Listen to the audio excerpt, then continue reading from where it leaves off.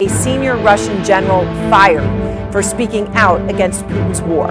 Out front tonight, obtaining remarkable audio of a Russian general in command of forces in southern Ukraine, right along that crucial front line near Zaporizhia.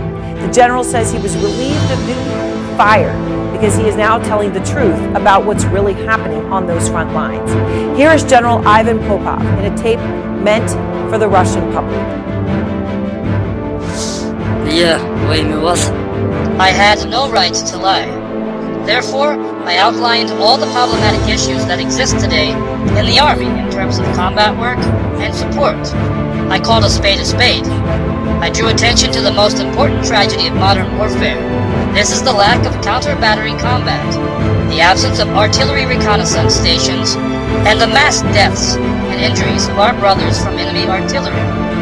I also raised a number of other problems and expressed it all at the highest level, frankly and extremely harshly. In return, the senior commanders apparently felt some kind of threat in me, and quickly, in one light day, concocted an order. The Minister of Defense signed the order and got rid of me. Just to give some perspective here, this is a general. General Popov is no ordinary military commander, right? He is commanding all of those troops in the south. He is said to be popular with his troops. He tells them it's an honor to stand with them, vows to do everything he can to make it easier for them to fight and to come back alive. And then he continued in this audio to accuse Russian leaders, all the way to the top, Russian leaders, of betraying the military. As many commanders of divisional regiments said today, the servicemen of the armed forces of Ukraine could not break through our army from the front.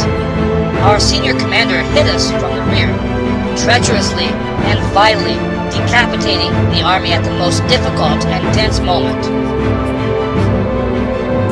Calling higher command, his superiors, traitors, accusing them of vilely decapitating their own troops. It is a stunning thing to see, because the reality is, General Popov and others know what the price could be. He could be out of a job. Sure, he's out of a job, he's fired, but you know what? It could be a lot worse. Things could be a lot worse for him for speaking the truth. We don't know. It can be not ignored that at least one senior Russian military official, General Sergei Surovikin, who was an ally of Yevgeny Prigozhin, the Wagner boss, right, who led the armed rebellion against Putin. Well, General Surovikin hasn't been seen since the attempted coup. And a Russian lawmaker today said Surovikin is, quote, taking a rest. General Wesley Clark, the former NATO Supreme Allied Commander, along with Roman Badanin, a Russian journalist and the founder and editor-in-chief of the investigative journalism site Proyekt, which has been targeted by the Russian government and is funded by Putin critic Mikhail Khodorkovsky, who is in prison for a decade. Thanks very much to both of you. General Clark, let me just start with this major development tonight, right? We've obtained these tapes of this high-profile Russian general in command of the forces in southern Ukraine, right, which is really the front of the front line in the counteroffensive right now, fired for speaking out against Putin's war. He's doing so aggressively now, knowing that the cost could be death, right, possibly, who knows? What does this tell you? Tells me the Russian military is under a lot of stress, and that's a good thing for the West, it's a good thing for Ukraine, and it's a good thing for the United States. They don't have any sympathy for the Russian chain of command or the generals. They're in a war of aggression. There's a lot of innocent people that have been killed in Ukraine. It's a humanitarian disaster for the Ukrainians, and this general is, he's not complaining about that. He's simply complaining that he can't kill more people. So be gone, be gone. It's a good thing, and let's get rid of the rest of them. And it's a good point you point out, right? It's not as if he's standing up on moral grounds or anything like that. He's standing up because they're not supporting him in the goals of the war, not because he questions those goals themselves. And Roman, you know, on this front, you do have some new reporting on Yevgeny Prigozhin. As I mentioned, General Surovikin hasn't been seen since the coup. Prigozhin hasn't been seen since the failed coup 2.5 weeks ago. What more can you tell us? As for Prigozhin, we don't know for sure. His location is still unknown, but we have a lot of indications that he's still inside Russia, most probably in St. Petersburg, his native city, where he has a lot of real estate assets. So he definitely has some place there to live. But what we did we produced kind of a psychological portrait of Mr. Prigozhin. We tried to answer the question what kind of person he is and how his personality could influence the mutiny that he started on June 24th. And we also studied in detail the history of his relationship with Putin. And the picture looks very gloomy. Prigozhin is a real sadist, a man really and truly obsessed with cruelty, unimportant physical or verbal cruelty.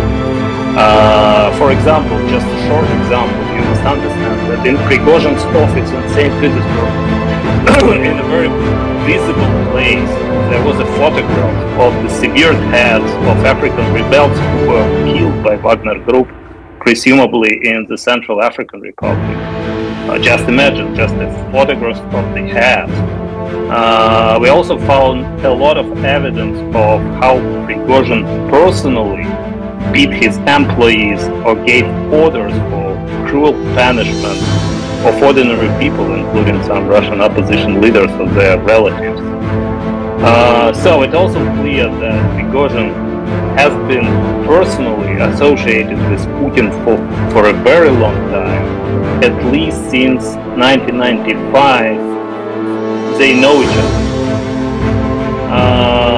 And the last but not the least, sorry.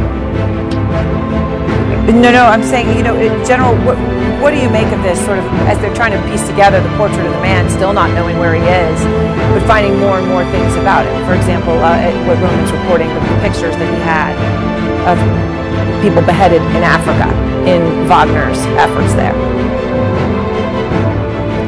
We don't really know what happened with the alleged coup.